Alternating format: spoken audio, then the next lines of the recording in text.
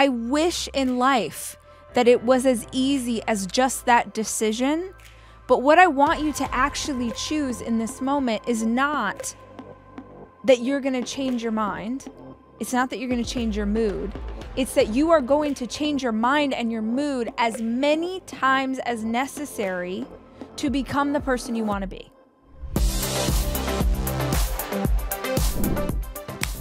Hello, guys. Welcome to part 2.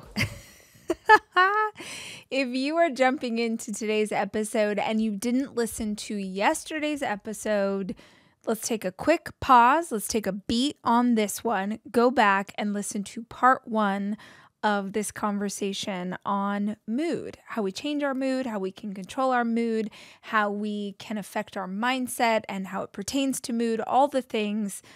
In part 1, I explained essentially why I believe most people, and this includes a past version of myself, don't understand that we are in control of our moods. And so because we don't understand that we're in control of them, then we don't know that we can change them.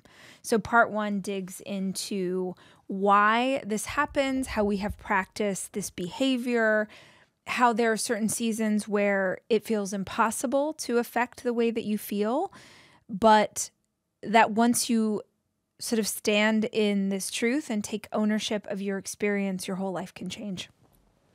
So that's part 1. And then part 2 is today, where I want to talk about very specific things that you can do inside of each and every day that can help you to take control of your mood.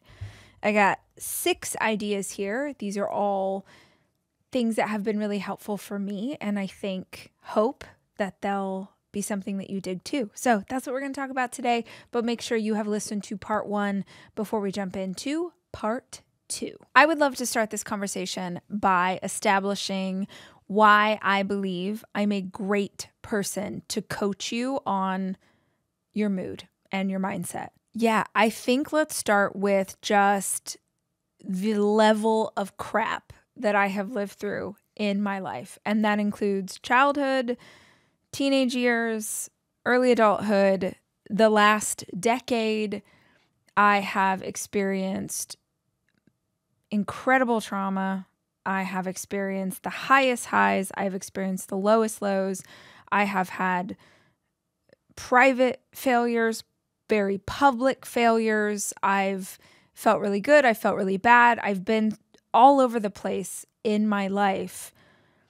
And I think when I really start to look at all the things that I've lived through, even I sometimes feel like kind of shocked that I'm not just in the floor, in the fetal position, unable to get back up. Every once in a while, I'll tell my fiance, I'll tell him a story about my childhood or something that happened, and he'll just look at me like, someone's looking at you and you know that they're like, it's like you're an alien because you've just told a story that is very normal in your family. Like no one in your family would think that was weird, but someone who had a healthier family life would see the story you just told as like you're from Mars. Like you just said something that was so crazy. I know some of you are probably chuckling or nodding along, like you got a family like that too, or you've lived through stuff like that too. I like to establish that not as something I want to dwell inside of, but to tell you that it's why I believe that it's a choice. And I know not everybody does. I know lots of people would love to argue. In fact, I talked about that a bit in part 1, that lots of people would love to argue for their right to feel the way that they do. And the bottom line is, of course, you get to feel the way that you do. If you want to go through life feeling angry, feeling sad, feeling bitter, frustrated, cheated, ignored, less than, small, if you want to go through life feeling any suffering emotions, that's your right. We all get to do whatever we want with this life that we have. Mary Oliver asked us, what would we do with our one precious life? And if you want to spend your one precious life being pissed off at your ex-wife, who you divorced 32 years ago. It seems ridiculous to me. It seems like a waste of some pretty great stuff. But if you want to spend your life that way, that's your journey. That's what you get to do with this lifetime. But don't blame her. Don't blame society. Don't blame God. Don't blame anybody else for the way that you're feeling, because that's something that you choose to exist inside of. If I only get one chance at this, I want to do everything I can to live well. And to me, living well, it's not about how much money you make or the car that you drive or the place that you live. Living well is about living with joy and with purpose and going to bed at the end of the day and feeling like you did a good job. And most days I get there. Some days I don't. Absolutely. Some days I'm like, oh, I door-dashed burritos again. That's what I fed my kids for dinner because I was too tired to make something nice. But like, okay, at least we all sat around the table together and I did pull out the cloth napkins, even though we were eating burritos. Like, I don't end every day feeling like I knocked it out of the park, but I do have inside of each and every day mostly good feelings. Mostly good feelings. And that's taken a lot of work. Like so much work, so much practice. The amount of time I've spent, especially over the last 4.5 years, of training my mind to not dwell on negative things, it has taken everything. Like it is my part-time job, is focusing mindset. And I found myself needing to do that because, I was born, despite the family I was born into or the life that I had as a kid, I have always been sort of bright-eyed and bushy-tailed. I have always been that way. I've always been optimistic. I've always been, since I was little, excited for life. I was always the kid that talked too much. Everyone was telling me to be quiet. Like I had a big mouth. I couldn't stop asking questions. I do it all the time with my fiance. Like it's early in the morning and no one's had their coffee and I'm just like, oh, what about this? And what about that? And I'm just excited. I did it. I had to take my oldest son. He had a flat tire today. And yes, I could have taught him how to change a flat, but honestly, I just didn't know. I just didn't have that in my heart. So I called AAA, and before AAA came, I just took Jackson to school. And on the way to school, I was just jabbering and talking and, the college applications in summer, and I'm talking. And I realize, he's 17. He doesn't have coffee. So like he is not awake enough for the level of energy that I'm bringing to this car. And I was kind of laughing because I was thinking, my gosh, like I do this to everybody. I've always been that way. But about 5 years ago, my hormones were really unbalanced. I've talked about this a ton, so, you can go listen to past episodes, but my hormones were really out of balance. And for the first time, I was experiencing really extreme, very negative emotions that I felt like I could not control. And I did a ton of work to figure out how to deal with that, changed my life, changed my nutrition, supplements, worked with doctors, did all the things. But it still has been a process of learning how to feel better. And it does take a ton of effort. I want to say that for anybody who you maybe hear this conversation and you're like, oh, easy for you to say.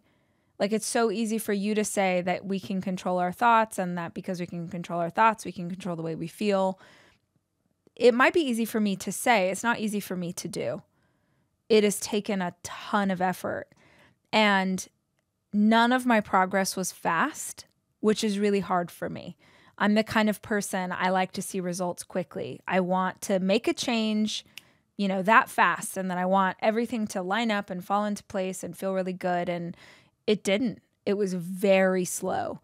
And sometimes it has felt like between balancing hormones and like mental health, it has felt like 1 step forward and 2 steps back and 3 steps sideways and then do the Watusi. And, now we're living on Tulsa time and it's a grapevine to the left. And it's been all over the place. I'm really seeing just incredible traction in the last year. And what I realize, I'm noticing it a lot in the last year. And I realize that what I'm noticing is not a sudden like, everything all of a sudden is just moving forward and I feel so much better.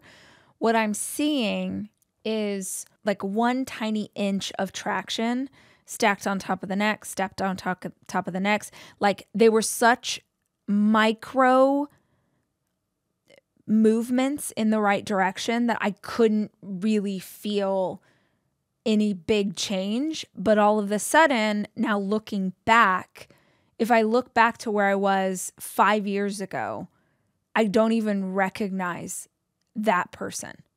I literally look at pictures of myself 5 years ago and I'm like, I don't even know who that was. Like just so unhealthy in spirit. When I look at those pictures, I'm just like, oh my God, I was so unhealthy in my spirit. I just was so depleted in my soul. I absolutely was just following the rules, being a good girl, doing what they told me to do, making all of these decisions, experiencing incredible worldly success, but inside just dying slowly, just drowning in anxiety, not living life the way that I wanted to live it. It's just a different person.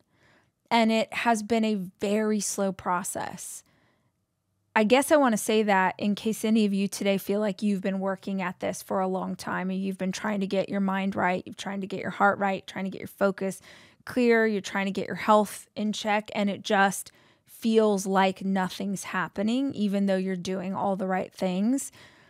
It's just a much slower process than we would like it to be. And it's because we are seeking to reverse decades of practicing something else. When I tell you that I'm a good person to coach you on this, I say that because I live a very happy life. Not every day, not like, ecstatic and everything's perfect or I don't get stressed out. Of course, those things happen. But I live a very happy life because of simple things. I really just dwell in very simple pleasures. And I think I always kind of had this as part of my upbringing. I was very close to my paternal grandparents. And I think in a lot of ways, they sort of moved very slowly. They were in their slow girl era, back in the 80s. Like they just did things slow. They sat outside in nature. My grandpa whittled. My grandma, she gardened. She grew roses. They moved very slowly. And I really was taught to appreciate a lot of those things from them. So I had that kind of in my upbringing. And then that was kind of gone with, chasing success and trying to be this and that and like trying to raise kids and having babies and doing all these things. Like there's so much wrapped up in that you forget what actually matters. At least what I think actually matters are simple things. It's the relationships you have with people you love. It's how good you feel in your own skin. It's, do you love yourself? Do you have joy inside of each and every day? Do you laugh? Do you, experience pleasure inside of each and every day? I do. And I don't always nail it, but I feel like I've got some ideas that can make your life feel better. I hope. I have nothing to sell you. I always get nervous when I'm saying something and it sounds like I'm leading up to like, and you could take this course for $10,000. Nope. Just some ideas, just some things that help me and I think might help you too. So that's what I want to talk about today. How do you change your mood? Whether you are, super angry and you've been that way for a very long time, or whether you're tired of being scared all the time. You're tired of being so shy. You're tired of worrying about what other people think about you. You're just freaking over it and you want to make change. Like, that's about changing your mindset. That's about changing your vibration. That's about raising yourself to a higher level. So let's talk about how we do that. The first thing that you can do to change your mood and mindset, and this is going to sound super obvious. This is going to sound super obvious because most of my advice is very simple. It's not easy to do because you're changing patterns of behavior, but it is very simple because the simple stuff is what works. It has worked in time memoriam. It will work going forward, even if robots take over the world. Like, this is always going to work. The first thing that you can do to change your mood is decide to. That's where we're starting. That's the first thing you have to do, is decide that you want to make change. It is so obvious, but not a lot of people do it. I reference this book a lot called The Dip, which is by Seth Godin. And the book is all about when people find themselves in this slump between, they started a job and they really loved it, but now they don't love it so much anymore and they're trying to decide, should they stick with it? Or, maybe it's the same with a relationship. It was so great when we got together and now it's like kind of boring and the spark isn't there. And they're like, should I keep going? Should I quit? Like, what should I do? And Seth, freaking genius, says, most people give themselves two options when they find themselves in this space of being unhappy with where they are. They say either I'm going to quit doing the thing that I'm going to do, or I'm going to keep on trucking. But Seth says the opposite of quitting isn't to continue to do the same thing. The opposite of quitting is recommitting with passion. Recommitting with passion is the opposite of quitting. So you're maybe thinking, I don't really want to keep being this person. I don't want to keep having these moods. So you're just like, I'm just going to keep on trucking and like know that I probably shouldn't be so harsh to myself all the time, or I probably shouldn't lose my temper and scream at people in traffic. Like, I probably shouldn't do that, but you don't really do anything to make change. The opposite of quitting isn't just to do the same thing with the idea that it should be different. The opposite of quitting is you actually doing something. It's you making a choice. And the choice needs to be like before and after. It needs to be, this one time I was driving to work and I was listening to this random chick on a podcast talk about mood, and something hit me like a lightning bolt, and I made a decision that I would no longer be this person. It's in The Greatest Showman, arguably one of the best movies ever made. It's the song From Now On. Y'all listen to that soundtrack? Mike. You know what? Some of you have listened to that soundtrack and maybe you need to go back today and you need to pause this podcast and just go listen to From Now On as loud as it can get in your car stereo and scream it at the top of your lungs. From Now On. I mean, Hugh Jackman. Come on. It's such a good song. The first thing that you do to change your mood is decide you're going to change your mood. I wish in life that it was as easy as just that decision. But what I want you to actually choose in this moment is not that you're going to change your mind. It's not that you're going to change your mood. It's that you are going to change your mind and your mood as many times as necessary to become the person you want to be. Because if you listen to part 1, then you know we have practiced the behavior of this suffering state. We've practiced the behavior of these bad moods for decades, some of us. Your body is wired to do the same thing over and over when presented with stimulus that it recognizes as scary or wrong, or it reminds us of our ex. And because it reminds us of our ex, then it makes us feel why, and then we do these things because we are wired for this. So you don't need to make a decision to change. You need to make a decision to change again and again and again. You're not making a decision to like flip a light switch on right now. You're making a decision to start walking down a path. And you're committing to continue to take steps forward down this path for as long as it takes you to get where you want to go. I have been working at this particular goal for 5 years. And I can tell you, I have never felt better. I have never felt more clear. I feel strong in my spirit. I've made the decision over the last year. I have cut out a lot of business partnerships. I have cut out friends, and I'm using air quotes because like understanding that people weren't actually friends, and like the decisions that I've made or the people that I've allowed to be around me that made me feel like crap or made me feel like I had to earn my right to be there, or just like putting myself into these situations. And I could see it like, oh, and I see I'm doing that here, and I see I'm doing that here, and I see I'm doing that there. It's one little thing at a time, and you're going to put this puzzle piece in here, and then you're going to put this puzzle piece in here. It starts to come together, and I feel so good. And I sometimes feel so good that I get scared that it's all going to go away.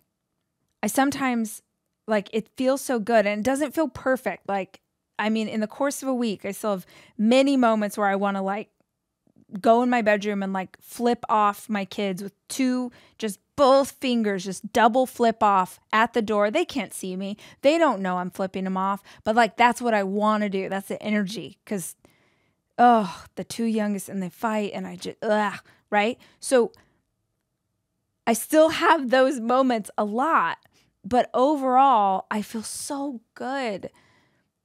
Just like energy wise, and like my relationship with myself, and I catch thoughts all the time now, thoughts that would have like run rampant. I'm so much better at catching things and just being like, that's not who we are. That's not what we think. That's not what we do. I heard this expression once that like the first thought you think is how you were conditioned to think.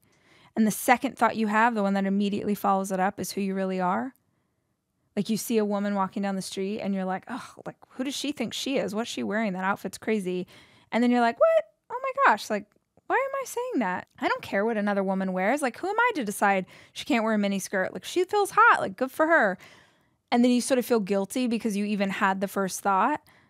That first thought is like your conditioning. The second thought is who you are. Like, I still have to fight my way through second thoughts a lot. Like, oh, wait, no, this is who I want to be. But I feel really good. And it started with a decision. It started with a decision to choose this over and over and over again. So you make this decision. And then here's something that I believe is capital T truth. Like, I believe this is true for me. And I think that if it's true for you, it really helps. But I'm not trying to tell anybody else how to believe. But here's what I believe.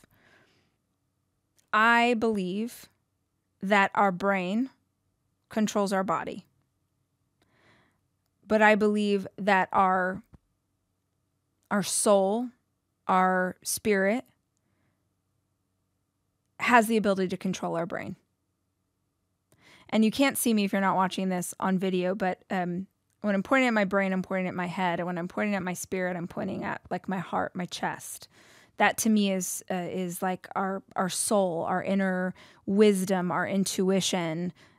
That is what I believe is actually who we are at our core. That is who we are without the world's conditioning. That is who we are before they told us who to be. That is who we actually are.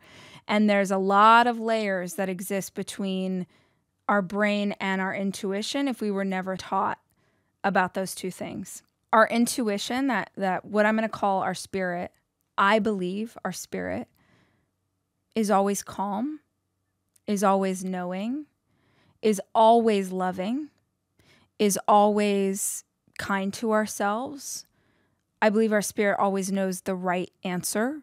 It knows where we're supposed to head next. It knows what we're supposed to do.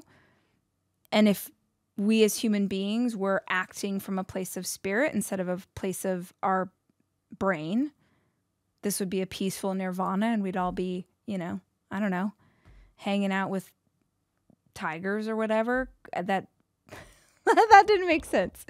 This would all be a peaceful nirvana and we'd be thriving. Every single human would be thriving. But unfortunately, that's not how it is. It's an important distinction for you to make, though, for you to understand that the brain and the spirit are two completely different things.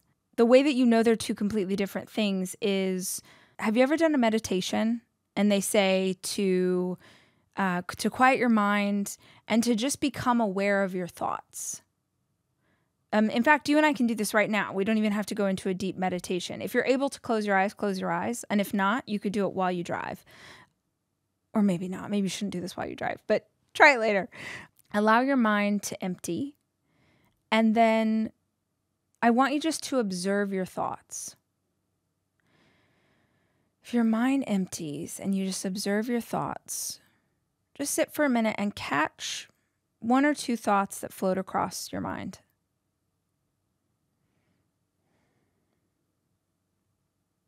So I'll tell you what popped into my head. I can see a flower dancing. Oh, look, the flower is sort of dancing in the wind outside the studio. It's very hot in here. I'm extremely hot recording this podcast, but I don't want to turn the air on because it messes up the audio. There's a cobweb over there in the corner. These are some of the things that I observed while we were doing this. Now, here's my question for you. Who observed the thoughts? If you are your brain, which most of us think we are, if you are your brain, then who observed the thoughts? Because if you are the thoughts, you couldn't have observed them. It's two completely different things. And there are teachers who are much wiser than I am who can teach you about your inner wisdom and your intuition. But it's enough that you understand that they're separate. And it's important that you understand that they're separate because your brain is not necessarily your friend. Your brain wants to keep you alive. And your brain will do whatever is necessary to keep you alive, even if it makes you miserable in the process. In part 1 of this series, I talked about the fight or flight response and how our brain is wired to respond to stimulus in certain ways. That is not your brain doing what is best for you listening to this podcast in 2024. That is what is best for your brain wired to an ancient civilization that was trying to keep you safe in case you had to go to battle with a woolly mammoth. Obviously, in a group, you wouldn't take on a woolly mammoth by yourself. My point is that if you can understand that your brain's trying to keep you alive and that your brain is wired into pattern. Have you ever heard that thought that neurons that fire together wire together? When you create pathways in your brain, when you think about something or when you think thoughts in a sequence, your brain's like, oh, this is what Sarah likes to think about whenever she sees dogs. So I'm just going to wire these two thoughts together to make it faster for her. Right? It's trying to make it as easy as possible for you to take in all of the information that you see. If Sarah loves dogs, then every time she sees a dog, the neurons in her brain that are wired together are going to follow down the path of what she normally thinks and feels when she sees a dog. But if Sarah was bit by a dog when she was 3 years old and she thinks that all dogs are scary, then her brain's going to take a completely different path. And if she doesn't ever interrupt that pattern, her brain will keep thinking the same thoughts over and over and over. If you believe that your brain is who you are, then you think the thoughts are who you are. And the thoughts are often not telling you the truth. The thoughts are showing up in patterns that are pre-existing or through a lens of how you were raised or the society that you were part of or the religion that you grew up in. There are all sorts of filters that affect the way you think. So if you can understand that you have this inner knowing in you, this intuition, this inner being, this like who you are at your core, your soul, your spirit, and that is not connected to the racing thoughts, then you can understand that there's separation and there's space and there's the chance to take a deep breath. You can also understand that your soul is infinitely more powerful than your brain. And that soul is what you need to tap into to calm your brain, to understand what is really true, and to guide your thoughts when they tend to go off in a direction you don't want them to. You got to decide that you want to make this change. And I think if you can make that decision and you can understand this idea of your soul versus your mind, at least for me, it helped me to feel very empowered in making change. I mean, we just went real woo-woo. You knew I had to. I had to bring that in a little bit. My next piece of advice, though, is a bit more tactical. It's a bit more tactical, but it is taught by a teacher that is the woo-wooist of them all, and that is Esther Hicks, Teachings of Abraham. If you know, you know. If you don't know, start with Ask and It Is Given. It's a fantastic book. But if you've never read up on manifesting, law of attraction, like if you've never done any spirituality studies, if you start with the Teachings of Abraham, it might trip you out. But you know what? Maybe you need to be tripped out. Regardless of whether or not you decide to dive into those books or if you want to just stay right here with this thought, they have an incredible tool that you can use to change any mood. I mean, like so powerful, so fantastic. I actually heard about this tool from Gabby Bernstein in her book, Super Attractor, which is where I tell all people to start. If you like want to read a book about spirituality, but you're like, just want to dip your toe in the water, Super Attractor, I think, is a fantastic way to go. So Gabby got this from Esther Hicks. I'm going to give it to you. Lots of people talk about it, but if you want to take a deeper dive, those are the teachers who are better equipped to help you with this. But Abraham, Esther Hicks, this idea is something that they call the emotional guidance system.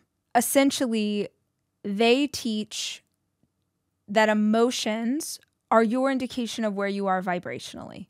That whatever you are feeling emotionally is telling you what level of vibration you're at. Is your energy great? Is your energy dim? Are you feeling something negative? Are you in those suffering emotions? And because you're suffering, like this is how you're feeling, it's an indication of where you are in terms of the energy that you can put out and also the energy that you call in. Why does this matter? If we just want to take a quick like dip into law of attraction and manifesting things into your life, the reason that it matters to know where you're at vibrationally, to know what you're putting out into the world is because the law of attraction says that we are attracting like with like, that you don't attract what you want, you attract what you are.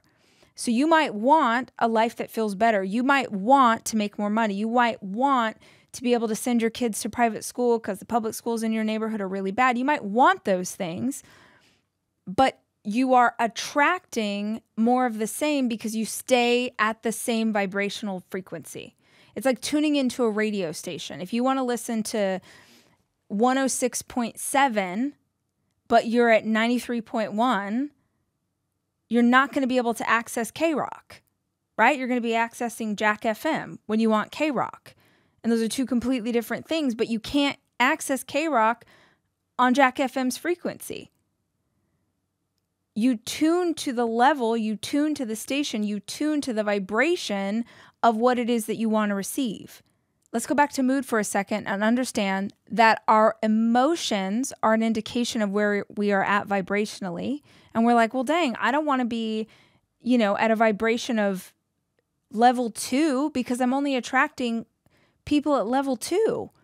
I want a great partner. I want a great job. I want, better friends. I want all of these things. Well, yeah, but you're You want to be at the level of eagles, but you keep making decisions at the level of the pigeons.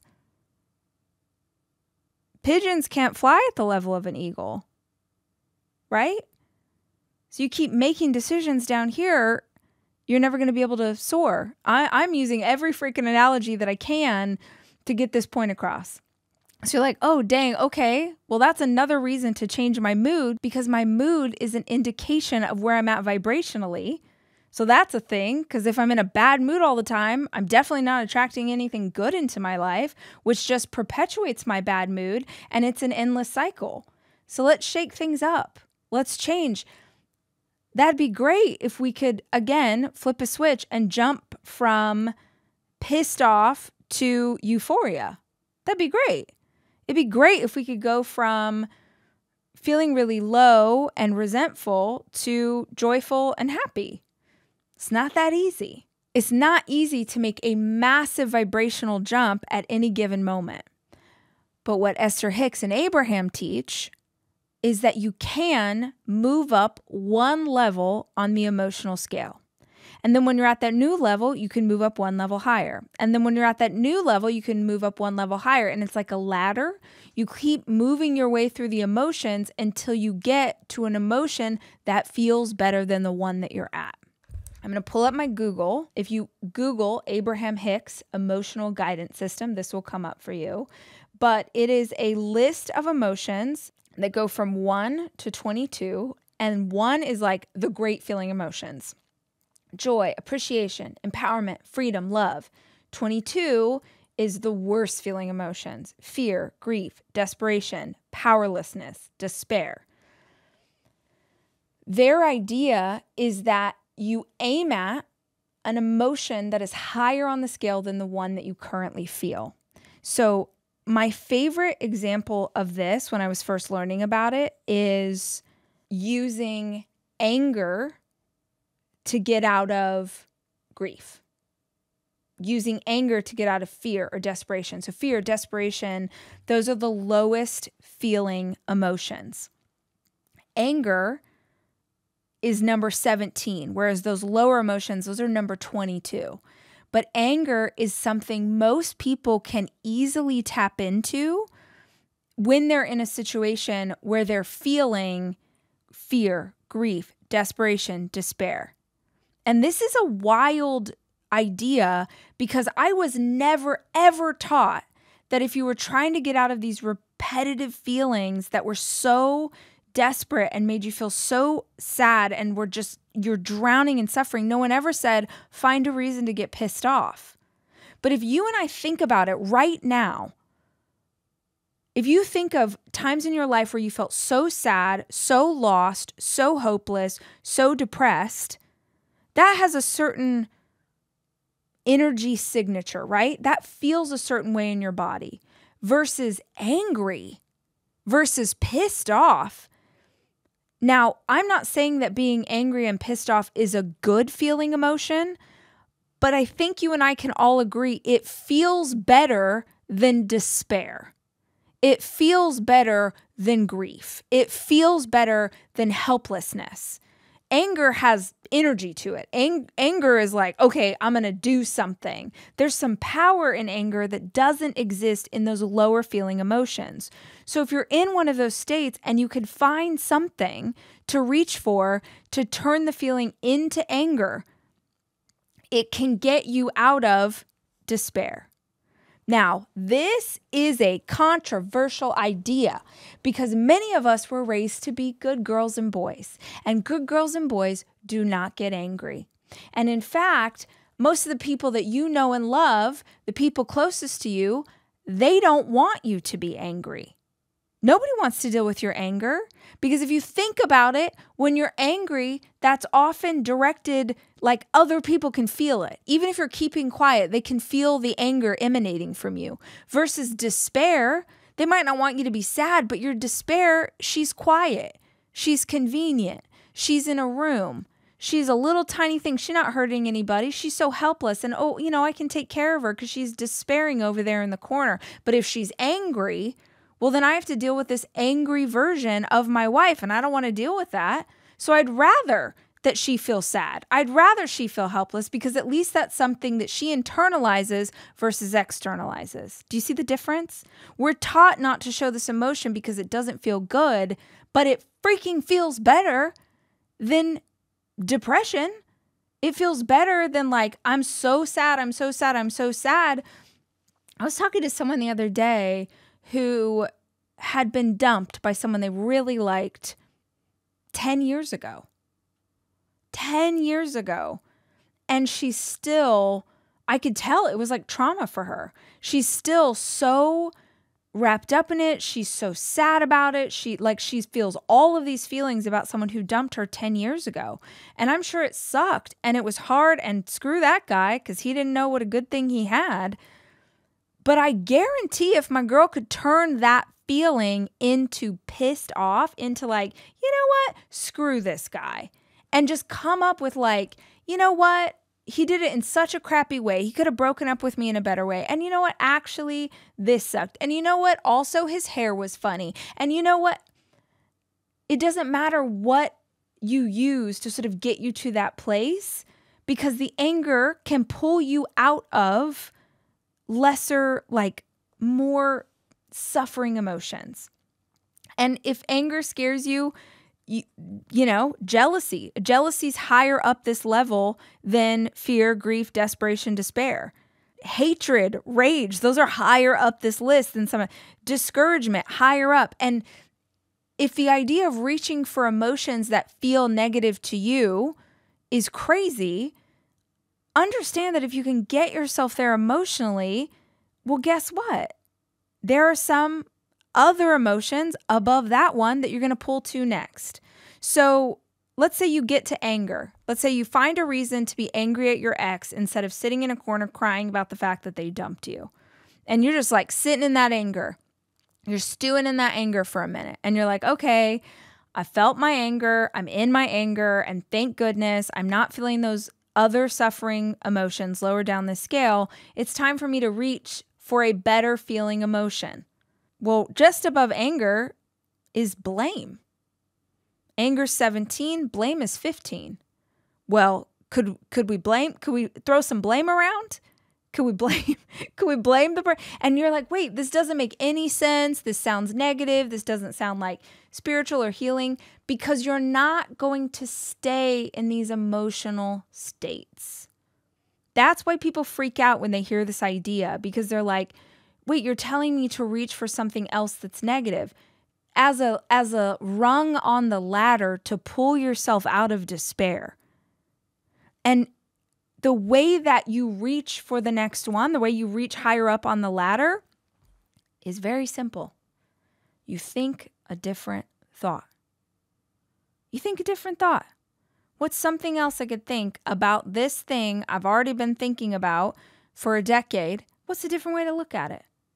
Is there a different way to look at this thing that would allow me to feel disappointment instead of anger? Right? So I've reached for something a little bit higher up. And then when I'm sitting at disappointment, yeah, I'm really disappointed that didn't work out the way that I wanted it to. Right? And then you're going to reach a little higher up. You're going to reach for pessimism. You're going to be pessimistic because pessimism is higher up this scale than disappointment is. Can you see how pessimism might have a little bit more energy to it than disappointment? You know, pessimism's like, yeah, see, all guys are trash. I knew it.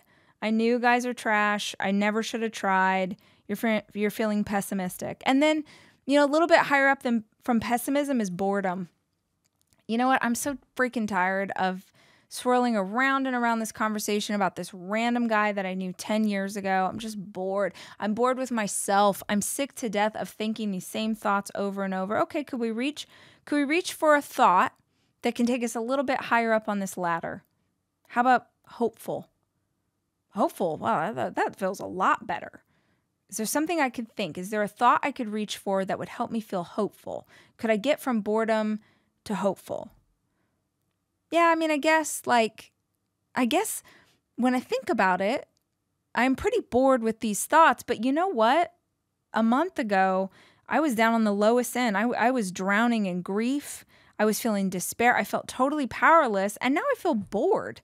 That's a huge jump. So if I can jump that much in a month, then I guess I can feel pretty hopeful about maybe even moving further up this, you know what? And then, oh my gosh, you accidentally just made your way without even trying to optimism. That's number 5 on the list. Feeling a little optimistic. Okay, you know what? Yeah, he was not great, but I've had a boyfriend before. I mean, we were together for 3 years and we had a lot of fun. And, you know, I feel like I was a pretty good partner. And so like I've been it before. I could probably do it again. Right. And, you know, I've met someone before and like I clean up pretty nice and I can feel. And then, you know what? That actually feels sort of positive. And you keep moving up the ladder and you move up the ladder based on thought. And now that you know that your brain is not in charge, then the intention set by your spirit that you want to feel better means you're going to force yourself to choose some thoughts that feel better than the ones you're swirling around and around inside of. I hope you guys will look this up. I've taught this to my kids. I've had teenagers over for dinner and like explain this idea to them. And everyone is always like blown away by this idea that you just work your way up the ladder of emotion until you get to things that feel better. So that's a really powerful tool to use. I said I was going to share 6 ideas with you, but I now realize if I share all 6 ideas, we're going to be here for 6 hours. So I'm going to share one more. That's really good because I've already been talking for almost an hour and I see a way to use the other ones in an upcoming episode. So I promise I'm going to share those 2 because I'm going to do an episode about manifesting and I feel like these other ones really align with that super well. But the last piece of advice that I think can really help you. You've got your emotional guidance system. You've made the decision to change. You understand that you're going to have to make that decision over and over to see some real results. This is the last one. It's so simple. It's so helpful. And it's something that you get to decide to do. I learned this when I took a class a couple months ago about getting more in touch with your intuition. And it was something my teacher taught me in the class. And it's very simple. Look around you right now and ask yourself, what is the most beautiful thing that you can see? What's the most beautiful thing you can see around you right now? I have so many beautiful things around me. I mean, I could do a whole podcast on pictures of my kids and a painting I got at the art show and this beautiful studio that I get to work inside of. But the thing that I keep noticing that I'm really appreciating today is just beyond the window of the studio, there's a piece of lavender, beautiful piece of lavender that just keeps dancing in front of the window. So it's not there, and then you just see this purple like jump into the framing of the window, and it's just so sweet. It's sort of dancing in the wind, and I've been noticing it the whole time. But I do this a lot. I just look around me. What's the most beautiful thing I can see? There's a picture that my daughter drew for me, and just here on the right-hand side is my brother's guitar. I keep it out here so that I'll practice when I'm not recording, and also I just like having it near me. I think he would like that I have it near me. I see books that I've written. I see a Jane Fonda's mugshot because I think it's really inspiring. I see a poem someone wrote me once. There's so many beautiful things around me. I could do this for ages. Appreciating what is right in front of you will change your mood in a way you can't even understand. If you bring this practice into every day, throughout your day, over and over again, when you find yourself in bad situations, when you feel overwhelmed, if you can just focus in on like, what's the most beautiful thing that I can see right now? It's always there. And you learn to appreciate these tiny things. I told you at the beginning of this episode that I feel like I'm really good at embracing the simple pleasures of life. I just snuggle down in the pleasures of my life. And they're not anything you could put on Instagram. You know, it's not anything fancy. It's, you know, my bed. Oh my God. I am in a love affair with my bed. I have the most comfortable mattress on the planet. I love it. And I think a big reason I love it is because every night when I get in, I'm like, oh my God, I'm just so grateful for this bed and my home. Like, I think like most of us, I'm like, oh, wouldn't it be cool to like have this, or wouldn't it be cool to have a home that has that? And I'm just like, no freaking way. Like, we have everything we need. This is beautiful. Like, I'm so grateful for this home, just every part of it. You know, I went in the house to get an iced tea. I was like, ooh, I'm going to treat myself to an iced tea. And I went in the house to get an iced tea, and I grabbed just a glass out of the cabinet. And then I was like, oh, I really want a mason jar. I want to have iced tea in a mason jar. It reminds me of like growing up and like having sweet tea. And it just made such a difference in my enjoyment of this iced tea that I took the time to put it in a glass I would prefer more. We just rush through this life. We rush through this life and we don't take very good care of ourselves. We don't honor ourselves. Like, we get hungry and we don't eat. We're thirsty and we don't have time to drink water. We've had to pee for 45 minutes, but we're not going to the bathroom. We're tired, but we keep scrolling. We just keep going through every second, every day. You know, you're not nourishing yourself. And I think it's because we're not taught to. And because we're not nourishing ourselves, it's really hard to feel good. It's really hard to have energy. It's hard to be at a higher vibration because our spirit is depleted. Our spirit's depleted because our body's depleted. We think we need these big answers, these, you know, grandiose ideas or these things that we have to buy, or, you know, if we could only take a 2-week vacation to Portofino, and it's not. It's this moment. I found these like sparkly silver pants on clearance this weekend. I went to the movies with my teenagers, and we stopped by Nordstrom real quick, and I just was looking at their clearance rack, and I found these like sparkly, you can't see if you're not watching the video, but these like silver, I don't even know what kind of material this is. They're personality pants. They got a lot of personality.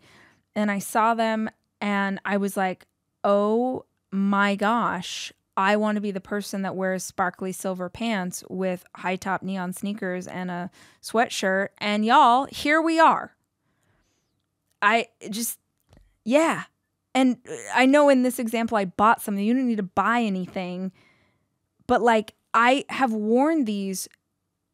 I got them like 3 days ago. I've worn them every day since then because I'm like, OMG, I have sparkly silver pants. What a treat. We're just rushing through, and we're rushing through because we're trying to get somewhere, because we think that getting somewhere is going to make us happy. The decision to make yourself happy in this day with what you've got access to, that's what's going to make you happy. Because if you can't find that where you are, you won't have it when you get where you want to go. You're in control of your mood because you're in control of everything. And it isn't easy if no one taught you how, but God, is it worth it? 5 years ago, the most worldly success, the most financial success, I mean, everything from the outside looking in, I had it. And you could not pay me enough. There's not enough money in the world to make me go back to that version of myself. Ugh. It's not the thing you're chasing that's going to make you feel better. It really isn't. It's you choosing to feel better. That's the hack. Yeah, those are my thoughts for today. I hope you found this helpful, guys. I hope I said something today that really hit you where you needed to be hit. If you dug this episode, I would so appreciate if you would share it with a friend that you think would find it helpful too. We will be back soon with more conversation. And until then, as always, I love you and I'm rooting for you.